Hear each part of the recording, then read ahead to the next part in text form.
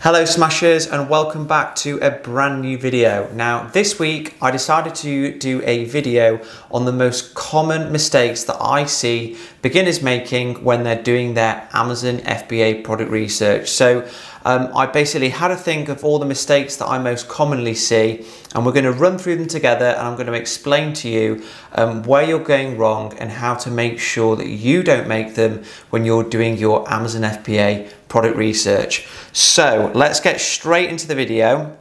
The first product research mistake that I see time and time again is that people aren't setting a goal or understanding how much they want to earn before doing their product research. So I'm getting, like countless emails every single day asking me what I think to like a Jungle Scout screenshot, like what I think to the product that somebody's found.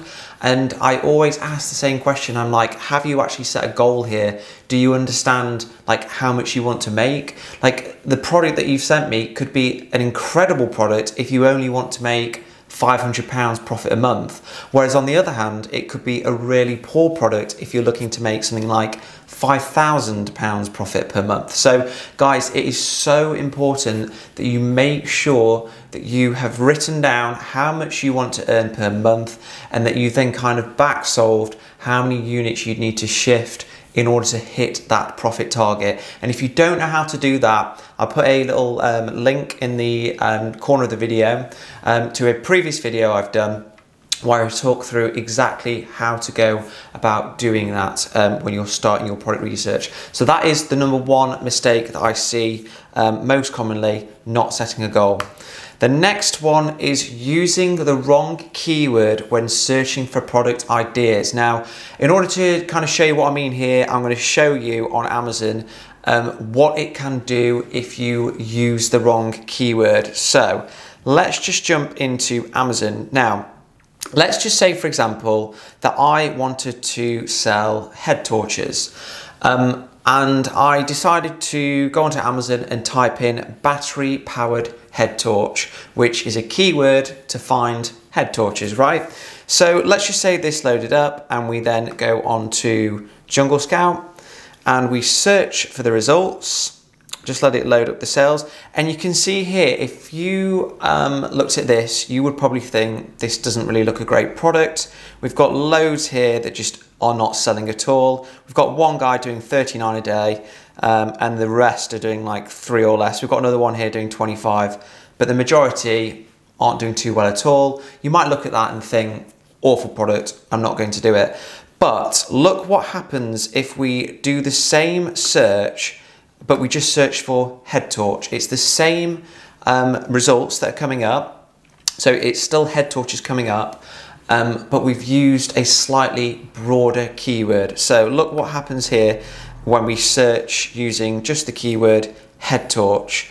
So look at that, guys. We've just let it load, and you can see here we've got a lot more sellers that seem to be doing quite well through selling head torches. And the mistake that was made here is, although the keyword was correct in that it is a battery powered head torch, it is too narrow. You're narrowing the search results too much, so you're not getting a real fair reflection of the actual sellers that are selling head torches on Amazon. So the trick is, when you're searching for a product, you want to do like a Goldilocks style keyword search. So something that's not too hot, i.e. it's not too broad, but also something that's not too cold, so not too specific. So too broad here would probably just be torch, because you're going to get loads and loads of irrelevant results. And too specific would be battery powered head torch. So the right keyword to use, the just right keyword in this case, would be head torch.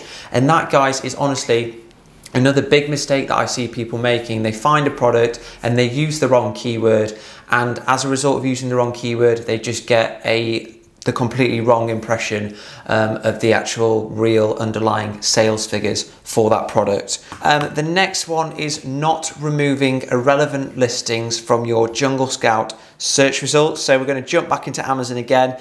Here I actually had a quick scan earlier, and all of these do look relevant, so they are all head torches. But let's just say, for example, all of these weren't head torches, they were maybe just torches. It's so important that when you run your Jungle Scout analysis here, that you remove them. And the reason that we do that is we only want to see what the sales are like for head torches, which is the product that we're looking to sell. We're not interested in how well a torch or maybe a flashlight or something like that are selling.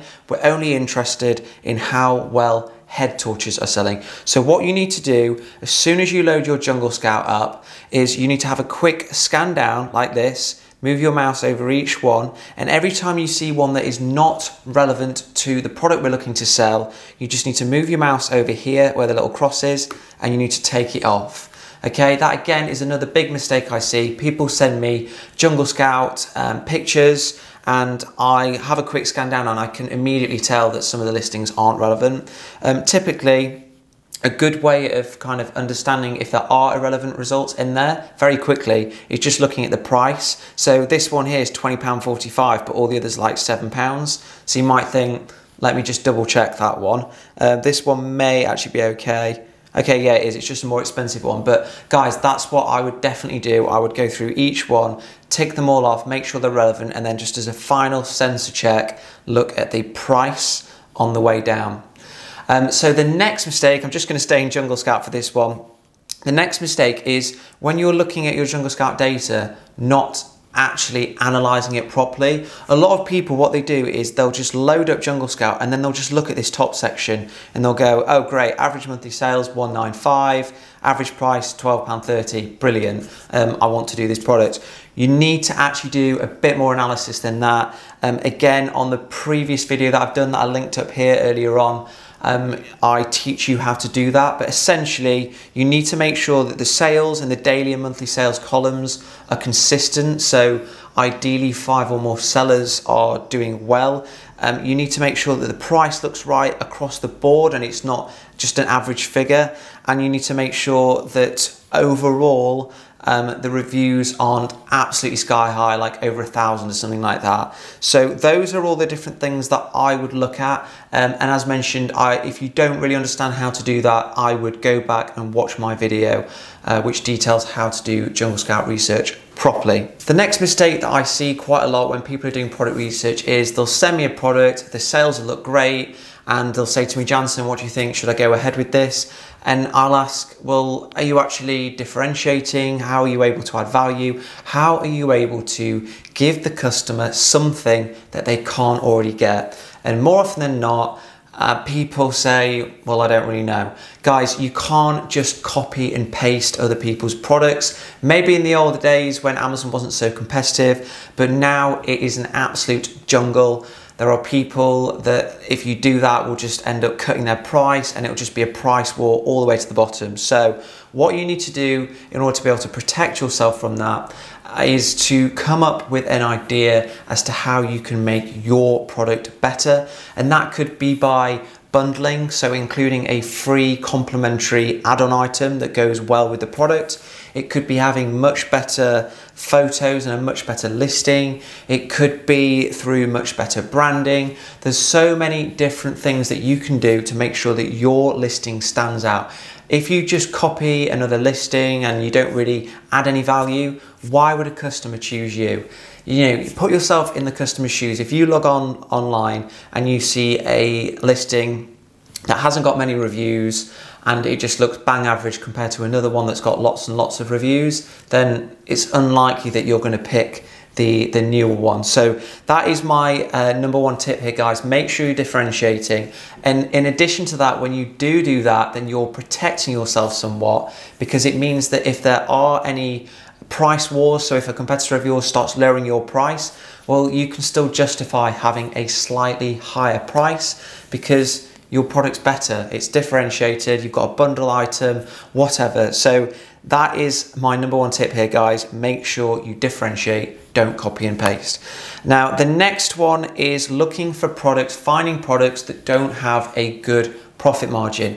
Now, what is a good profit margin? Well, that's for you to decide, but in my opinion, a good profit margin is something that's 30% or higher, and that's after all of Amazon's fees. Now, If you don't know how to work out your profit margin, come and join me in the Amazon FBA Smashers group, and there is a unit price calculator and that will do it all for you. But guys, please make sure you've got a healthy profit margin, because by the time you factor in costs that you may well have forgotten about, like pay-per-click advertising and refund charges and VAT and all sorts of things like that, you're not going to be left with much left on the table. I've seen it happen time and time again. People go in with products with like 15 or 20% profit margin, and before they know it, they're making like 0.5% profit or even a small loss. And it just means the whole thing is not going to be worthwhile. So make sure you've got a 30% profit margin. That's another mistake that I see time and time again. And then finally, and again, this is a big one, and this is the #1 reason that people just can't find products for Amazon FBA. And it is the fact that they're just looking for a perfect product. Guys, a perfect product doesn't exist, okay? So both of my products that have done really, really well. So my first one that sold out in 2 weeks and, you know, was flying off the shelves at Christmas, it is by no means a perfect product. There's like quite a few little small things that, you know, aren't absolutely perfect. But at the end of the day, when I was doing my product research, I was confident that customers would overlook those issues and would still buy.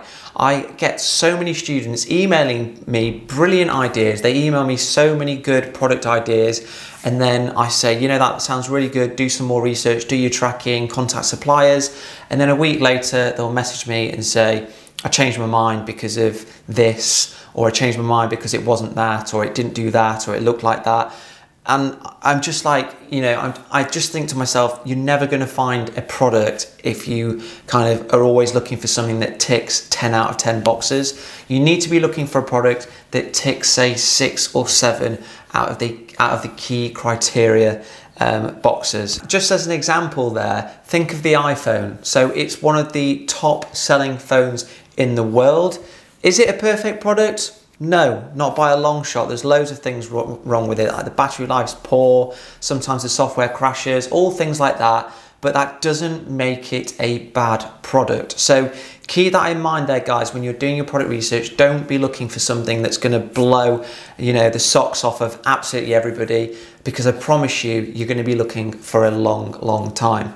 So guys, those are the 7 most common mistakes that I most frequently see with my students and with people in the Smashers group. So run through this video again. Make sure when you're doing your product research, you like take a screenshot of this or write them down and just kind of refer to them when you are doing your research, and make sure that you're not making those mistakes that so many other people do. So guys, that's it for this week. If you did enjoy this video, please remember to give me a like, and you can also subscribe to the channel and make sure you tick that notification bell so you're alerted when I do upload new videos. That's it for this week, guys. I'll see you next time.